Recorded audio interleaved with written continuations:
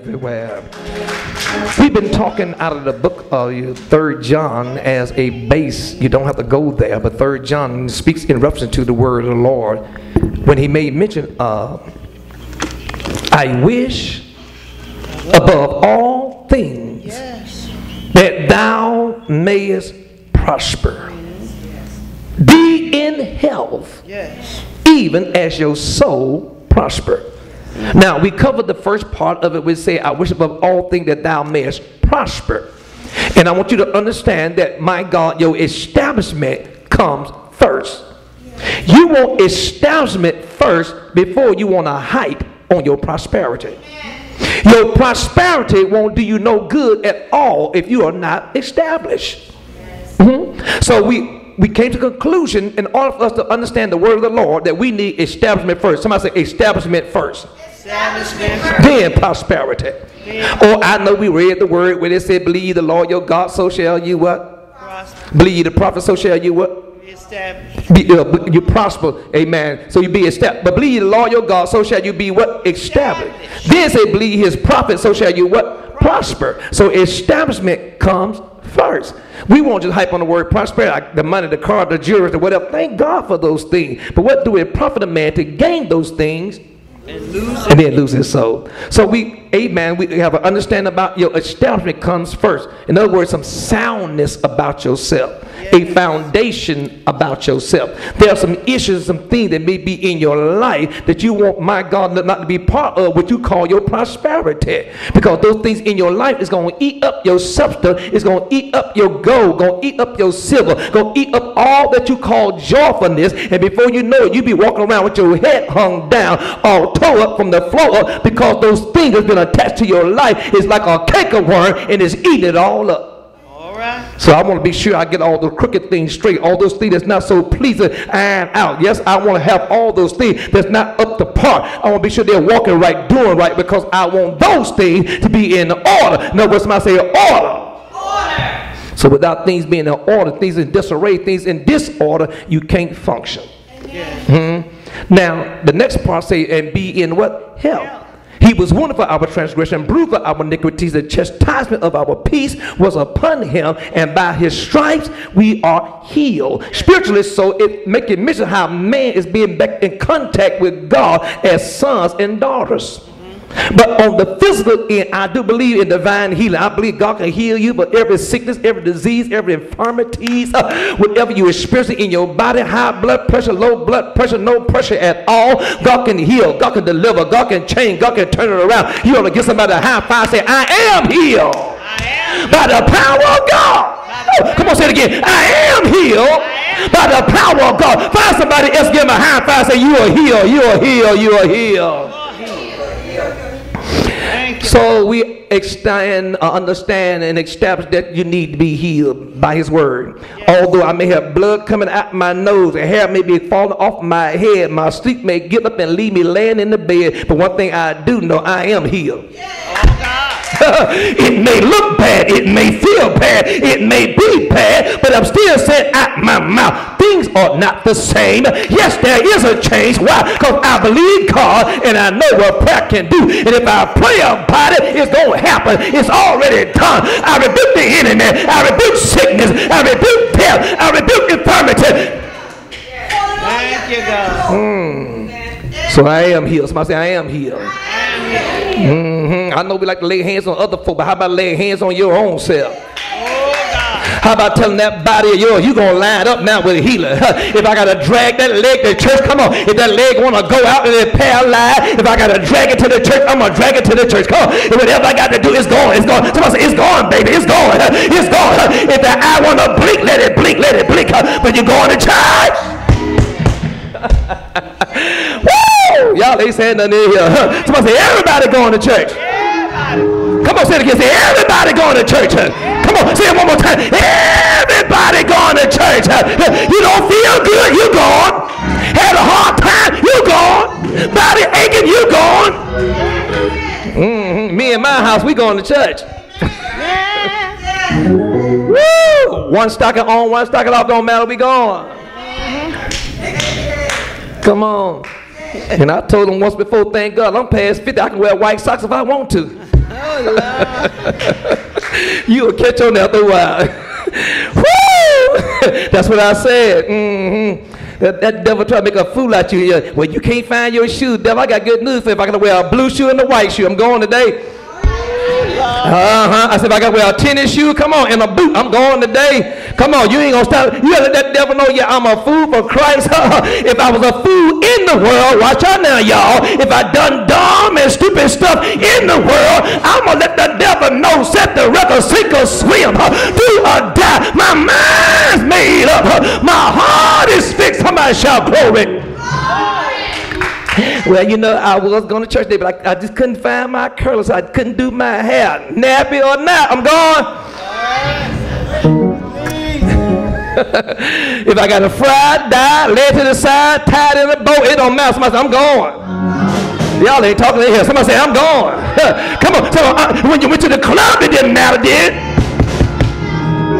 You went to the club any kind of way. It didn't matter how you look when you went to the club. Shall I get my drink on? Well, I'm going anyhow. Praise the Lord.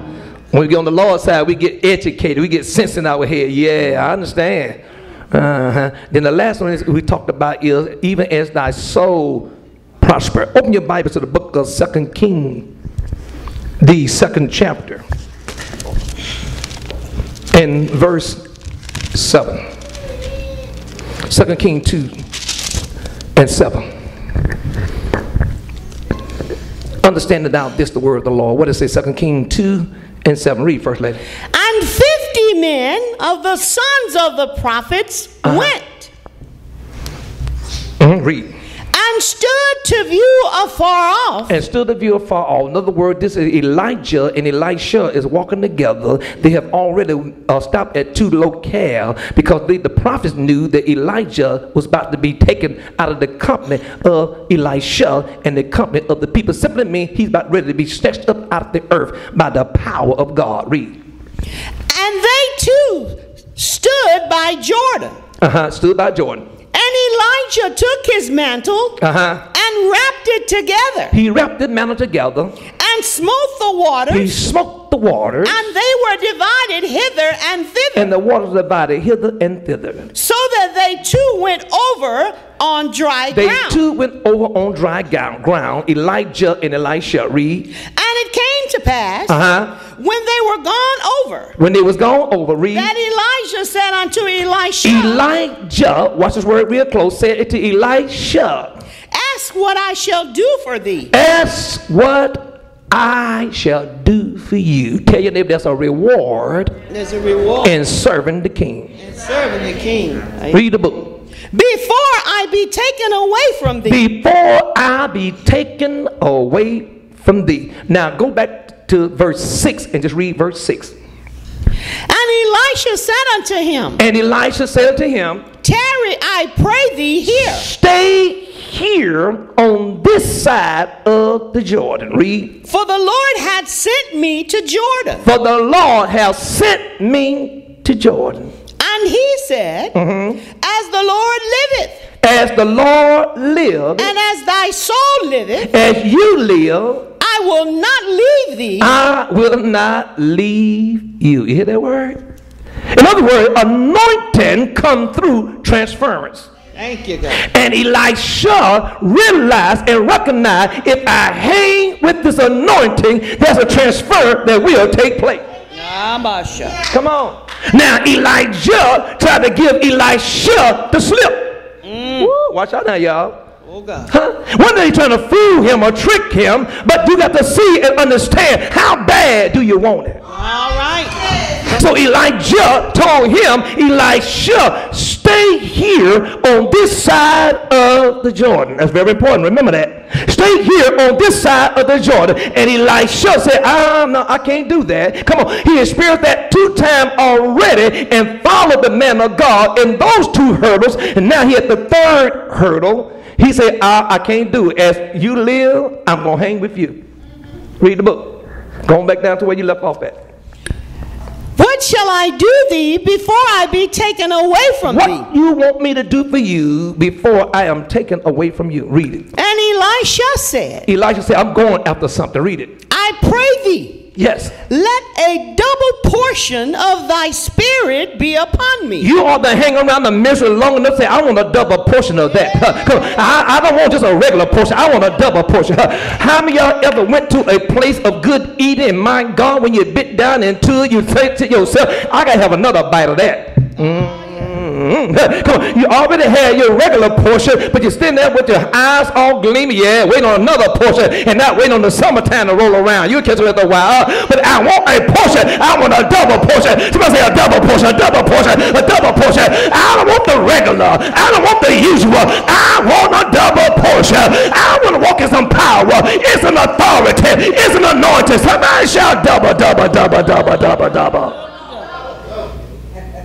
Read the book.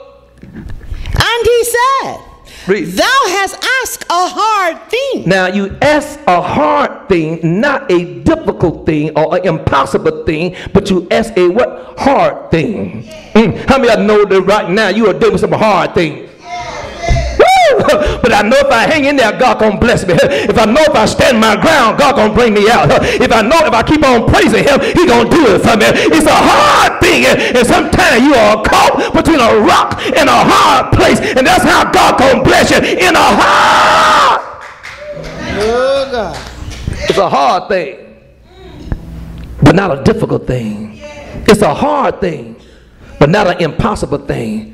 Read the book. Watch what we say. Nevertheless, if thou see me when I am taken from thee. If you see me. See, the transference comes in you being alert. The transference comes in you being present. The transference comes in when you are watching as well as praying. Come on. There are people right now that God wants to transfer of this anointing upon their life, but they can't seem to come to grips to be present. Come on. They can't seem to come to grips to stay focused. All right. So they will miss it every time. So he said to him that I will give to you, I will allow this thing to transpire. I will allow this thing to happen if you are able to see it. Read. It shall, if thou see me when I am taken away from thee. Read the book. It shall be so unto thee. It's going to be so. But if not, it shall not be so. This anointing unto you, and if you don't see it, you won't get it. It's just that simple. Just that simple. If you see it, it's yours. If you don't see it, you won't get it. A whole lot of folks sitting right now is not going to see it.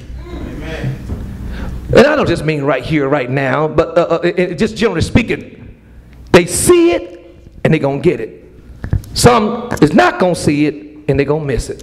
How can I be present and not see it? Remember the scripture talk about the 10 virgin, 5 wise, 5 foolish? I done been up all night long. You mean to tell me I'm going to miss it now? All right. Thank God for DVRs and all other kind of recording devices that you can record programs. Because some of y'all from old school day, you was up all night waiting on your favorite program to come on. You went through all the commercials. You ate up all the popcorn, drank up all the Pepsi and the Cokes. You sat there, you done played and took the baby to come on. You done play with one another. And when the program come on, when they get through showing you the very intro of the program, the next thing happens is an hour and a half, 2 hours later, you wake up at the very end and they start playing the music. What happened? You just spend all this time waiting, and now when they come on, you don't even see nothing of the program. But in today's time, we got a recording device that you can record it. But I remember them days, you missed good programs you wanted to see. And when it's time for it to be seen, you was nowhere near conscious out of it. I mean, in a deep sleep. Didn't wake up when the guns was being fired. Didn't wake up when the dog was barking. When the siren was going. Didn't wake up on no part, but it was going off. That soft, still music was going off. He'd ride off in the sunset on the horse. You wake up there, where's he going? You didn't miss everything. Read the book, what it say. And it came to pass. And it came to pass. As they still went on. As they still went on. Come on, read. And taught that, behold, there appeared a chariot of fire. There appeared a chariot of fire. And horses of fire. And horses of fire. And parted them both asunder. And split them, separated them. Read. And Elijah went up by a whirlwind now, into you got heaven. to understand, when you start walking in this thing called the anointing, it will separate you from gossiping folks. When you start walking in this anointing, it will separate you from junkie folks. Come on, y'all. When you start walking in the power and the dunamis of God, even as thy soul shall prosper. Come on. You can't walk hand in hand with the world, at the same time walk hand in hand with the anointing. Yeah. The anointing itself will separate you from very friends, chief of friends, family members sometimes, because I want to be more like him. In other words, you are taking on light, and light and darkness don't have no fellowship. We keep trying to please those in darkness, keep them hanging around us, and their light is so dim until if you're not careful, it's going to dim your light. So the light that you have to present is bright enough to win and to draw and to show them the ways of God without you adopting their way, but you have to understand that the very anointing of God will separate you. You can try to figure out why all my friends are gone. I don't have no friends. It's not because of you, beloved. It's because of the anointing. They don't want the power of God. The power of God is going to drive it. The power of God is going to push it aside. You ain't fooling around that foolishness. You ain't entertaining all those sad stories. Your mind is made up. You're saying things like, I am the head and not the tail. I am blessed and not cursed. I am delivered and not bound. And they are walking in bondage talking about, well, I don't know what I'm going to do. I know what I'm going to do. And what I'm going to do is what I've done the last time. I praise him, I rejoice, I clap, I shout. Thank you, Lord God. If he done it then, Yes. he gonna do it now. And they don't understand that. You just dumb, you just crazy, you just stupid. Call me what you want to call, but he that shall come will come. And my confidence is in him. He won't leave me nor forsake me. He's there all the time. Somebody say all the time, all the time, all the time. Lean over, tell your neighbor he's here right now. Here right now. Read the book, what it say? I'm almost through. And Elisha saw it and cried, my father, Yes. the chariot of Israel, Read the book. and the horsemen thereof. And the horsemen thereof. And he saw him no more. And he saw him no more. And he took hold of his own clothes and rent them in two pieces. Now. Keep on reading. Read. It's gonna get good. And he took up also the mantle of Elisha that fell from him. Now here we go. Elisha saw it, didn't he? He even said out of his mouth, oh, look out what's happening here. Look at all this what's going on. He even took of the mantle. He even wrapped himself. But the question is, did he get what he wanted? It's going to get real good.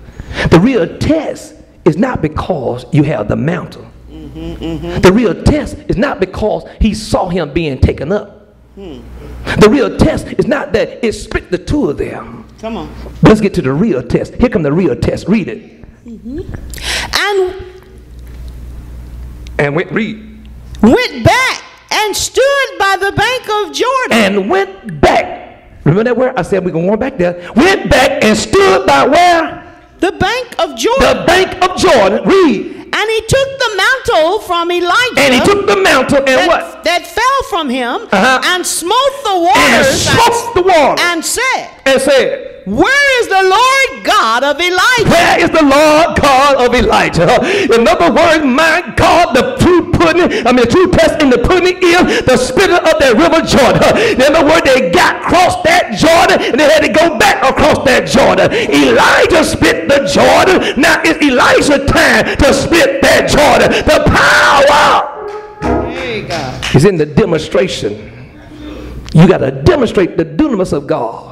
Even that your soul may prosper. You got to demonstrate the power of God. After you receive the Holy Ghost, you shall receive power. Not the ability to talk in tongues only, and not just witnessing only, but power to cast the devil out. Power to lay hands on the sick. Power to make the devil lose your money. Power to lose your mind, lose your body, lose your home. Somebody say power, power, power, power, power. Somebody jump to your feet and shout power.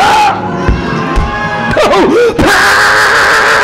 I got the Holy Ghost power. Somebody say Holy Ghost power. You ought to tell your neighbor power, power, power, power, power, power, power, power, power. Oh, God. He said, where is the God of Elijah? Elijah was the one who split that Jordan first time. Hey, thank you, Lord. And they went over on dry ground. Tell your neighbor, you got to get back across that Jordan. Woo! Come on, tell them again, you got to get back across that Jordan. Come on, tell them again, you got to get back across that Jordan. There's a miracle on the other side of your Jordan. There's a blessing on the other side of your Jordan. There's an assignment on the other side of your Jordan. Elijah's assignment was on the other side of that Jordan and not at the place of transference. Once you receive that transference, you got to move into that place of your assignment. And Elijah was taken. Elisha was now faced with Jordan. What you gonna do when you come to your Jordan? Read the book, what it says. I gotta call it quits. And when he also had smitten the waters. When he also had smitten the water, here's part 2 to it. They parted hither and thither. Yes, yes. And Elisha went over. And when the sons of the prophets which were to view at Jericho saw him. Now that's the part, that's the second part. See, you may know that God is with you. You may know that God is using you, but it's not complete. Woo! Read the book.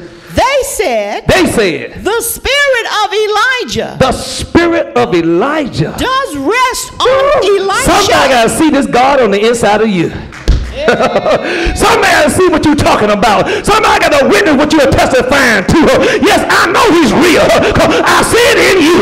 Look where the Lord brought me from. Brought me out of darkness. Brought me out of sin. Brought me out of shame. Look, look, look, look, look, look. Somebody's got to testify. Because you know you ain't saved until you pass the test of your family. Everybody else know you saved, but mama got to say you saved. Y'all ain't saying that. Come on, everybody else know you saved. All the folks in the church know you saved.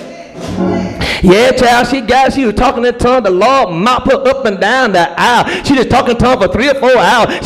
She laid hands. Oh, she prophesied. Everybody know you saved, but folks at home. Because you left home, you was a cusser. Y'all ain't saying that. Come on, when you left home, you was an old liar. Come on. So when mama and daddy and brother and cousin and Big Mo and little Joe, all them see that how you are standing up, how you are holding on, how you are enduring, by now they should be hitting the crack pipe. Y'all ain't saying that. By now they should be out in the street doing all kind of freaky things, but they're still in the church. They are praising God. They are the one that's going to declare that you are saved. In other words, you got to have a witness. Everybody standing.